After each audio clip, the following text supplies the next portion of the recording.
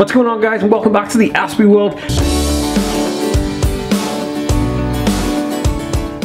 This is like a short video just because it's Autism Awareness Week, and I wanted to really crush it in a video today for you guys as a reaction to something. So the National Autistic Society released a video called Diverted, and it follows the path of this young girl who's wanting to travel on public transport. Now, being on the spectrum myself and knowing how much the public transport anxiety gets to me, I can really relate to this video. So what I wanted to do is just kind of like watch the video with you guys right now on this video and just discuss what's going on here. So without further ado, I'm gonna go play this video, and it'll appear in the corner here somewhere, or the video will appear somewhere, and I'm gonna react to it. So yeah, let's get on with this. Okay, so she's putting on makeup, she's tapping.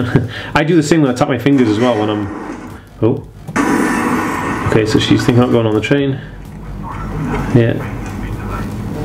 Okay, so this is interesting. So there's she's on the train, but the train, it's kind of like showing a shock, kind of like horror issue, where the idea of being on a train and having loads of sensory input from noises from the conductor to the lights on the train to the people you know, clicking their pens and playing with newspapers and stuff, this can be really overwhelming and kind of sensory overloading.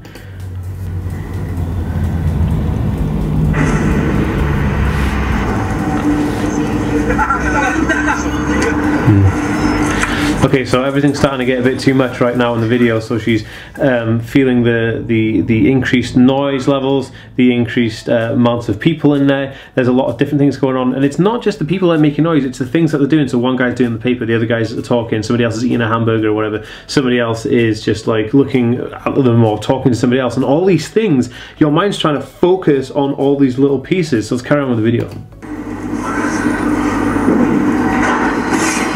Sorry. Whoa.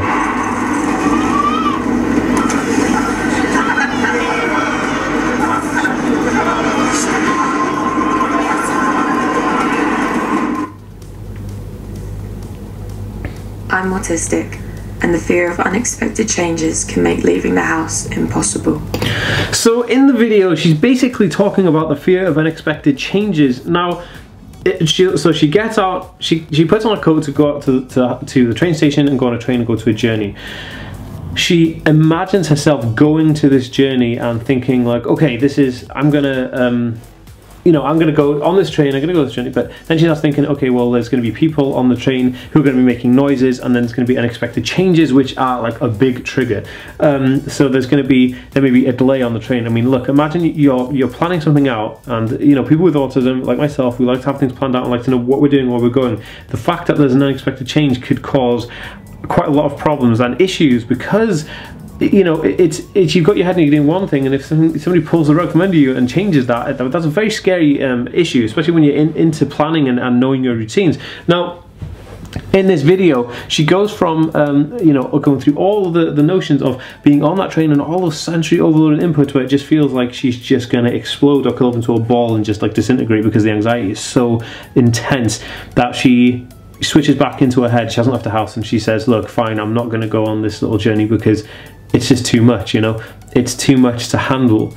So to me, I can really relate to this, because I've had this many a time. I travel with a travel buddy. I also travel with my partner Naomi. She comes with me when I travel. I can't really travel on trains on my own. I can't travel long distances in the car. When I'm driving, I have to have somebody else driving, and there's so much like overstimulation from sensory input that it's difficult to really get a sense of security or a sense of relaxation and calm when you're on public transport or having to travel just in general, for me. So I really understand it. I think this video is very, very well done. The National Autistic Society actually hired an actor who has autism, and she's in this video obviously doing this. I will link the video below so you guys can actually check out for yourself and not just listen to me take my word for it.